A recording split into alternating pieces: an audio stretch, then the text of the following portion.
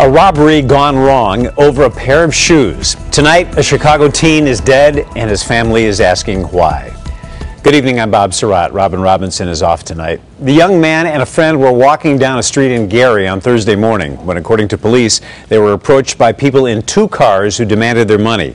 Craig Wall has our report live from the South Side, where the victim's family is looking for justice. Craig? Bob, that's right. Sergio Pinex used to live here on this block. His family says he recently moved to Gary to get a fresh start on life with a new job and a new apartment. Now they are wondering why a simple robbery had to cost him his life. Angela Pinex seeks comfort from a relative one day after losing her son to senseless violence. 18-year-old Sergio Pinex and a friend were minding their own business, walking down this street in Gary when two vehicles stopped alongside them Thursday morning around 10 a.m. A man with a gun got out and demanded their shoes and money. He didn't deserve this. He didn't deserve it. It was the other guy's shoes. They took the shoes off the other guy, and he didn't have no money on him. I don't know if they took his wallet or not, but he refused to get down when they told him to get down. Pinex's friend gave up his shoes and wallet and lived.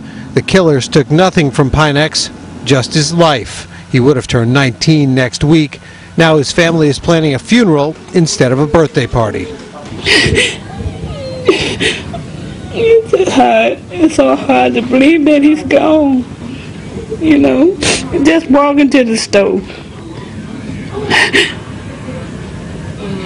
I don't understand it. Police in Gary are looking for a purple PT Cruiser and a white Cadillac involved in the shooting, but this neighborhood has no surveillance cameras, and so investigators are looking for help from the public. Pinex's family is looking for justice. There's no explanation. But all I know is, whoever did it, would you please turn yourself in? Because my son did not deserve this. Sergio Pinex was known as a handyman who could fix almost anything. Now his family is wishing that he was around, the only thing that could fix their heartache. Live on the South Side, Craig Wall, Fox Chicago News. Craig, thanks.